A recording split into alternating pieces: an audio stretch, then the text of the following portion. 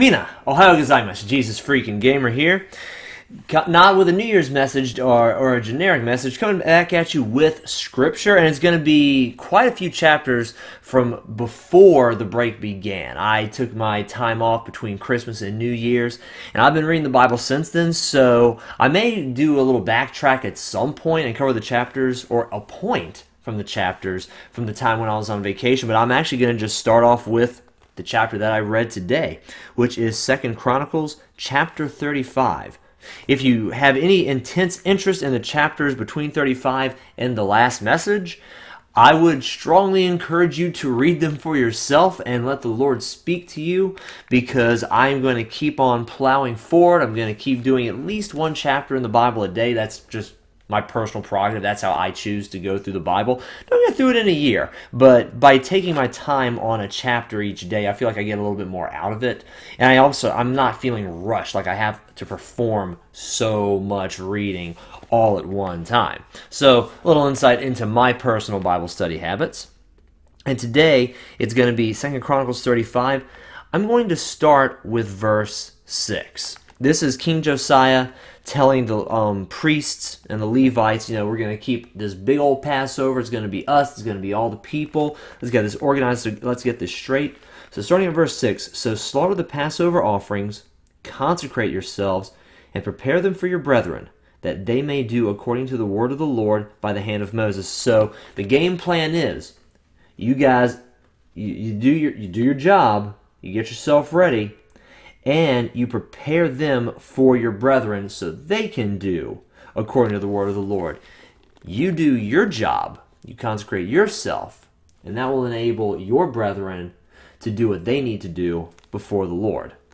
Verse 7, then Josiah gave the lay people lambs and young goats from the flock, all for Passover offerings for all who were present, to the number of 30,000, as well as 3,000 cattle. These were the king's possessions. And his leaders gave willingly to the people, to the priests, and to the Levites. Hilkiah, Zechariah, and Jehiel, rulers of the house of God, gave to the priests for the Passover offerings 2,600 from the flock and 300 cattle.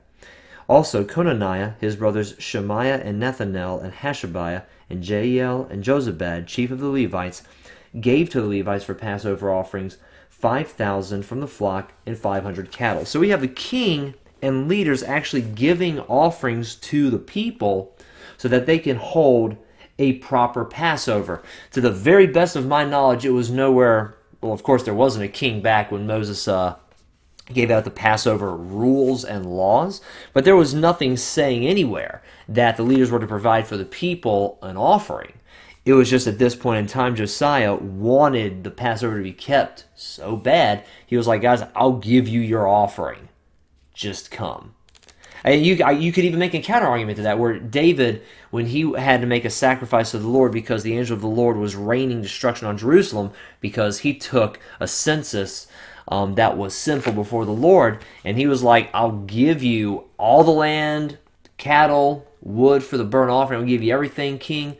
Use it to sacrifice to God. And David said, I will not sacrifice to God what was not something that was given to me, something that's free, something that I did not pay for. Well, here we have a bunch of people literally using someone else's offerings.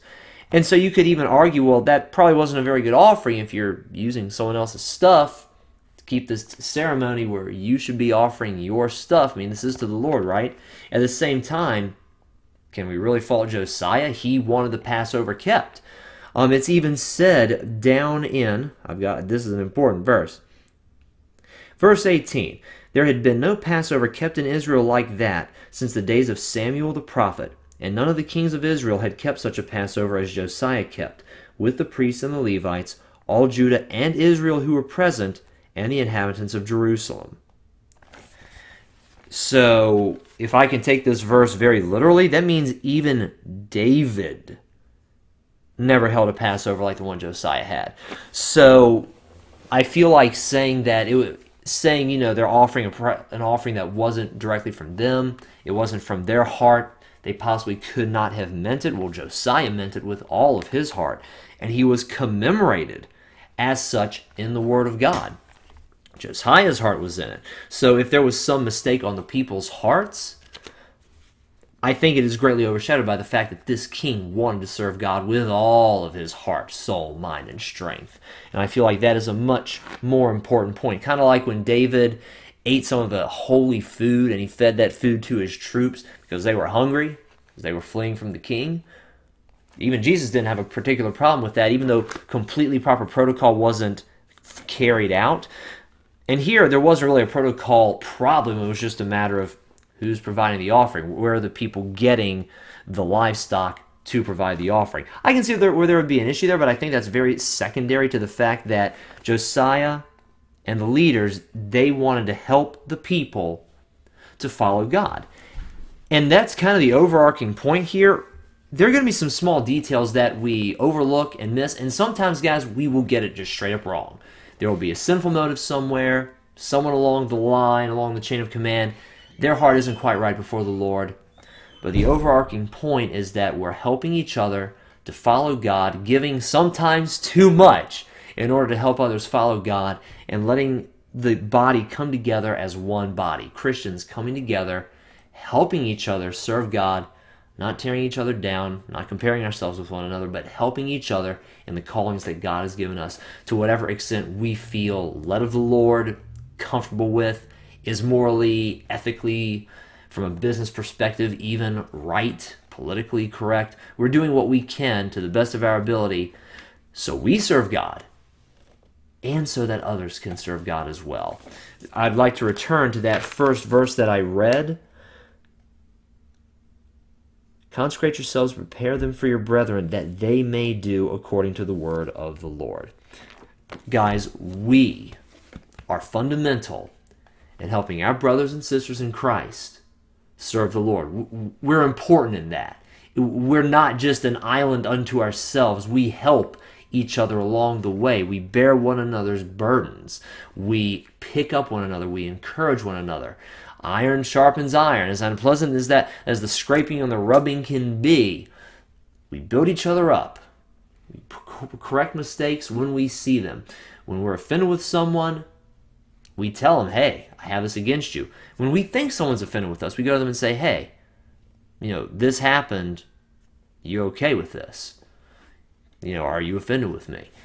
And you're just honest about that stuff. And we keep each other accountable. We keep each other lifted up in prayer. And we help one another fulfill the calling of Christ on our lives. Guys, we can't do it alone. We have to help each other and be with each other in this process. And if mistakes happen along the way, I can promise you mistakes will happen along the way. I will make mistakes along the way. Even in my YouTube career, you've seen plenty of mistakes happen on this channel. Days when I didn't post, times when I posted late. For goodness sakes, I'm posting Tuesday stuff Wednesday because I was busy. I pulled another all-nighter. I did stuff. And honestly, I could have done YouTube earlier. I'm getting it out, but I'm getting it out late. But let's keep pushing forward, helping one another. When we see mistakes, point them out. Let's try to, and instead of tearing the other person down and telling them how wrong they are, let's pick them back up, even to the point of giving too much. If we're going to make a mistake, let's give too much. I think that was exactly the right thing to do in this scenario. If you're going to make a mistake in the safest, rightest, givingest, lovingest, mercifulest direction that we can. Even over judgment, because mercy triumphs over judgment. Google that one. It is in the Bible. I'm not just making that up, and I'm not just saying it because it sounds pretty. That's actually biblical, and I need to apply it to myself because I tend to be more the judgmental and not the merciful type. So thank you guys very much for watching this video. I love you, and God bless.